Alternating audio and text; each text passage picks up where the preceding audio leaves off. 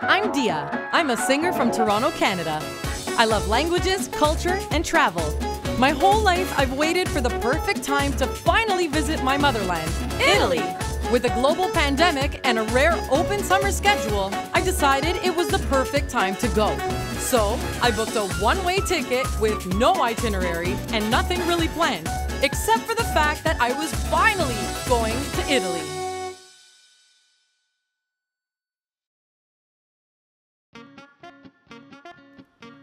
After missing my first train, learning a very valuable lesson, and feeling like a total goofball, I was finally on my way back to Roma. After settling into my hotel, I head out for a delicious sandwich to start my day. Please tell me what's better than freshly baked pizza, loaded with freshly sliced mortadella. Freshly sliced mortadella in white pizza, brushed with olive oil.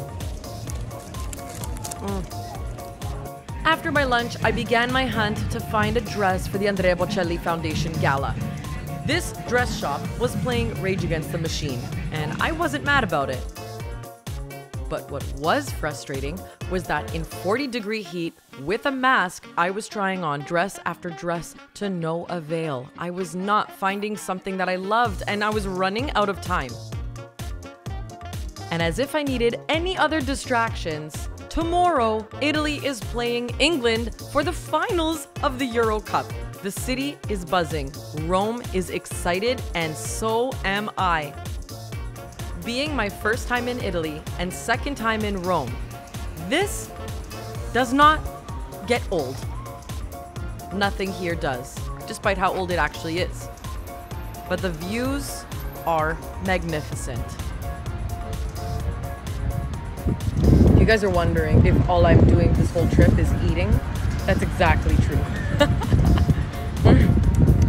I thought things couldn't get any more coincidental, but they did. Back in Benevento, I was reminded through social media that I opened up for Cugini di Campagna 8 years ago in Toronto.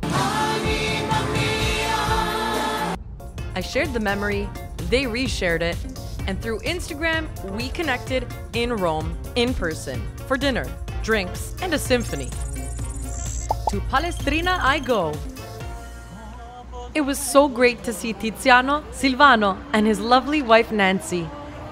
Music everywhere, and I would have it no other way. If you're ever in Rome and would like to check out some other cities on the outskirts, Palestrina is a beautiful place to visit. It's about 35 kilometers east of Rome and is built on the ancient city of Praeneste. It's also the birthplace of the famous composer Giovanni Pierluigi da Palestrina. His legacy has created a foundation that hosted this beautiful event at Foro Civile di Praeneste, a performance by the spectacular Nova Amadeus Orchestra. Incredibile.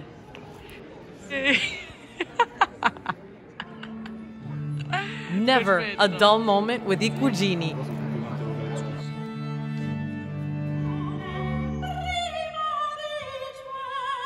Tonight's performance featured soprano Emanuela Di Gregorio and baritone Masashi Tomosugi.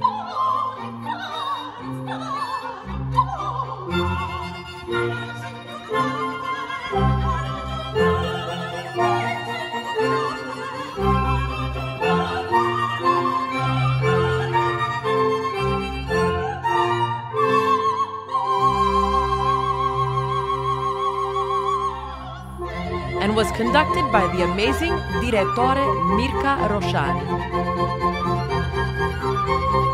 What a splendid evening! Grazie mille, Tiziano, Silvano, and your beautiful wife, Nancy. The night was young. After the performance, we got a private guided tour of the Foro. Something that I found really interesting is that the bombings of World War II destroyed so many houses in the center of Palestrina that these Roman ruins were actually revealed beneath them. And all this history is making me hungry. A few days ago, back when I was in Benevento, I got a notification on Instagram saying 8 years ago today, you posted this, and it was me with I Cugini di Campagna at the Ontario place. I got another notification like the next day saying craving cacio e pepe. Earlier, I asked Tiziano, I go, wherever we're gonna go eat, can I have cacio e pepe? He goes, let me ask around, I'll figure it out. But all the plans changed, and we ended up watching this classical performance in an ancient theater. The restaurant owner says, I'll make you guys some cacio e pepe. You know, y'all have the best cacio e pepe in Rome. And he's won awards for this cacio e pepe. Like, these coincidences, this is every day something like this is falling into my lap. Like, it's amazing. I can't believe it. This is crazy, guys. I'm just about to eat the best cacio e pepe ever. And I did. And it was. There is nothing better than the most perfect and fresh plate of pasta at 2:30 in the morning. Okay. Oh my God. Okay, so first I just have to say, I ate the best cacio e pepe I've ever had in my entire life by Cuoca Virginia. And adesso she's taking me down to the cantina. And oh my God, it's so cool. Oh my God. Look at this. This is so cool. This is amazing. I'm gonna tell everybody back home about your delicious food. They need to come here.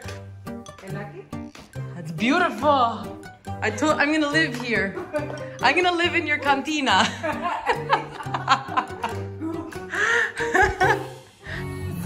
What an incredibly fun and unexpected night out. I had a blast. It was such an honor to spend this evening with you guys, my friends from I Cugini di Campagna. See you guys soon in Toronto. So I just got back from this really fun night, and it's really late. It's like 4 a.m. And I was like, perfect. I'm just gonna take the elevator up and go to my room so I can go to sleep. Except, why isn't it working? Because some knucklehead didn't close this door, and it says to close the door so that the elevator works. Imagine that.